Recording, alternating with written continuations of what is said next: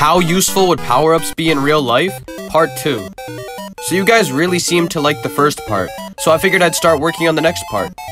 For those of you who are new, in this series I look at Mario power-ups and I rate them based on how useful I think they'd be in real life. In the last video, I asked you guys for ideas, and you guys really had some great suggestions. If I use your idea, I'll shout you out at the end of the video. Obviously, I couldn't talk about everyone's ideas, but if I didn't in this video, then I'll try to get to them in the next part. One thing I'd like to specify before we begin is the fact that this list is centered around only you having the power-up. Anyways, without any further delay, let's begin. The Drill Mushroom is one of the most requested power-ups from the first part. It's a recent power-up coming from Mario Wonder. The Drill Mushroom allows you to drill yourself underground and above you for better traversal. The drill also allows you to break stuff. Now the Drill Mushroom could be good in certain situations, including construction. It's also kind of good if you need to travel somewhere, but you could probably get somewhere without being as destructive, because when you drill into places, I assume that it leaves holes where you dig. This section was kind of short, but I don't really have much else to say about the Drill Mushroom. It's a cool power-up, but I feel like it's better suited for the Mario universe and not the real world. Because of this, I'm going to be giving the Drill Mushroom a 2 out of 10. There could be some good uses for it, but I can't really think of any.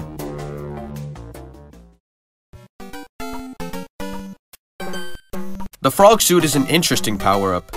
It originated from Super Mario Bros. 3.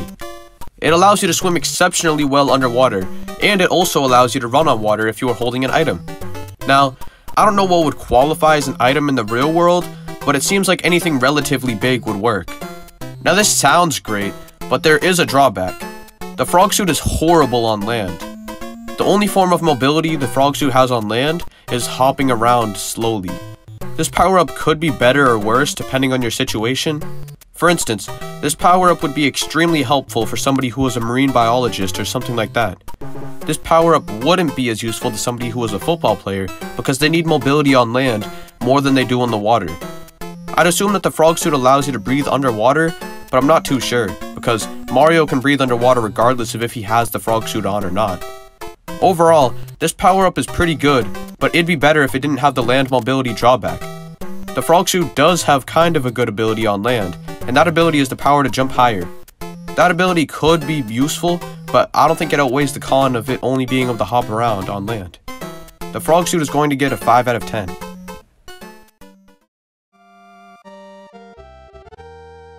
Now I know Yoshi isn't technically a power-up, but a few people suggested him, and I thought it'd be interesting to talk about Yoshi. I mean, he works similarly enough to a power-up, so why not? Yoshi made his first appearance in Super Mario World, and has been a staple character ever since. Yoshi gives the player the ability to ride him and can eat enemies and collect items using his tongue. In real life, I feel like Yoshi would be more like a pet. Now, keep in mind, this list is centered around you, so only you would have Yoshi and not the rest of the world, because if everyone had a Yoshi, I think it'd be chaos. I don't think Yoshi would be too useful up front, but as a pet or companion, I think he'd be awesome. It's the same situation with any other pet. A lot of them aren't too useful unless they're there to be of support, such as if you're blind, but generally most pets don't give you much use. But if you think of pets as only things to be used, then you're heartless. Pets are companions that give you company, and I think the same could be true if Yoshi were real. Though I do think it'd be hard to take care of a Yoshi. I mean, have you seen the things that they can eat? He literally can eat Goombas whole. Overall, I'm going to give Yoshi a 7 out of 10. I might be biased, but I don't care. Having a Yoshi in real life would be awesome. Just don't let anyone see him, or they might think it's a Jurassic Park situation.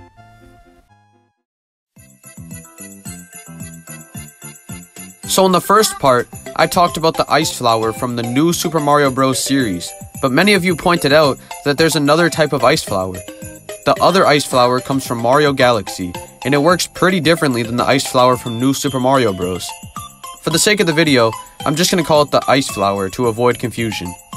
The Ice Flower was in Mario Galaxy, and it allowed Mario to freeze water and lava. This would allow you to walk and wall jump on these surfaces. Mario could also skate on ice while using the Ice Flower, but you can do that normally in real life, so I'm not really going to talk about the skating aspect of the power-up. It pretty much just turns you into Iceman from the X-Men. The Ice Flower could be pretty fun in real life, because while I doubt anyone's going to be using it to walk on lava, I think tons of people are going to use it to walk on water. I can't think of many uses of this currently, but I still think it'd be fun. But I guess this isn't a rating on how fun a power-up is, so I guess because of the fact that it doesn't seem that useful, I'm going to give it a 5 out of 10. If you can think of some uses for the Ice Flower from Mario Galaxy, let me know in the comments, because I honestly can't think of many practical uses for it. So this section is going to be kind of a mashup of many power-ups, because in the Mario series, there have been a ton of power-ups that involve some sort of flight. So instead of talking about all of them in depth in their own sections, I'm going to instead briefly go over each one and kind of speed run through this section, because like I said, there's a lot of flight power-ups, and if I did go over each one in their own section, I'd be talking until the end of the universe. First, I'm going to talk about the P-Balloon. The P-Balloon does give you the benefit of flight, but it also makes you look like you just ate 40 Thanksgiving dinners. You also can't land on the ground once you have the power-up, which means you'd be floating until you die. This would be super inconvenient in real life, so I'm going to be giving the P-Balloon a 3 out of 10. The next flight power-up is the Cape Feather. The Cape Feather allows you to fly if you have a running start, but it is kind of hard to stay flying because you need to perform a unique pattern in order to stay in flight. If you've ever played any game with the Cape Feather, you know what I mean. The Cape Feather could be useful, but because of the fact that there might be difficulty using it, and the fact that you're going to need to be at full speed in order to obtain flight, I'm going to give it a 7 out of 10.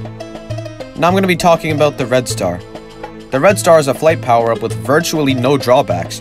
It's just a straight-up flight power-up, and flight would be pretty useful in real life, so it's going to get a 9 out of 10.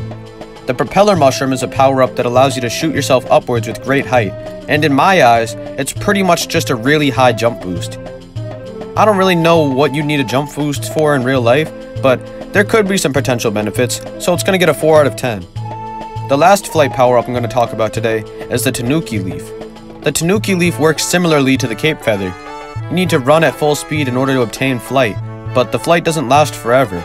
Eventually you will come down, so this power-up can only take you so far before you need to ascend again.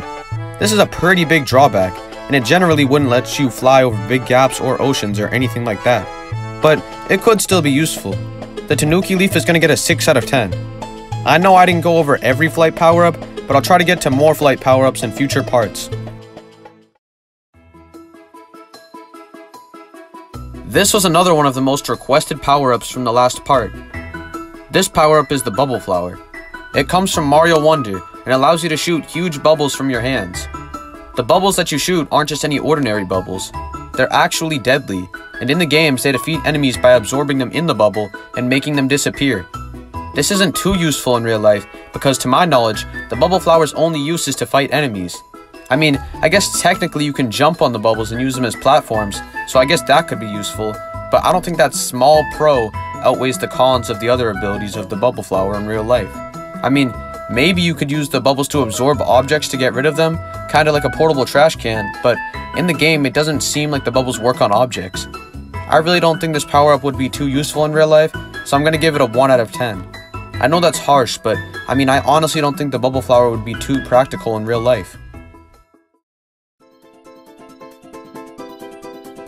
The Superstar is one of the most iconic Mario power-ups of all time.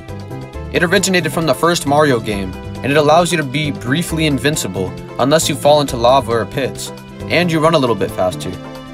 This power-up is useful in the game, and it's one of the most powerful considering that you can't die to most things for a short amount of time. But in real life, I don't think that there'd be much use for it. I know I've said that for a lot of power-ups in the list, but I think it's true. A lot of these power-ups are great in the Mario games, but when converted into real life, they're not too useful. The Superstar could be problematic because while you do run faster, you can't touch anyone or they'll die. I think it's obvious that you wouldn't want that. I hate to end the list on a bad note, but I'm going to give the Superstar a 1 out of 10. Now we finally made it to the end of the list. In the last video, I said that if people commented ideas for power-ups, I'd shout them out. So that's what I'm going to do now. Obviously, I couldn't respond to everyone's comments, so if you commented and I didn't respond, then I want you to know that it's nothing against you. It's just the fact that there's so many comments that it's hard to respond to all of them, you know? Also, if I didn't use your power-up, I'll probably use it in part 3 or a future part, so stay tuned. Anyways, thank you guys for watching, and I hope you have a great day.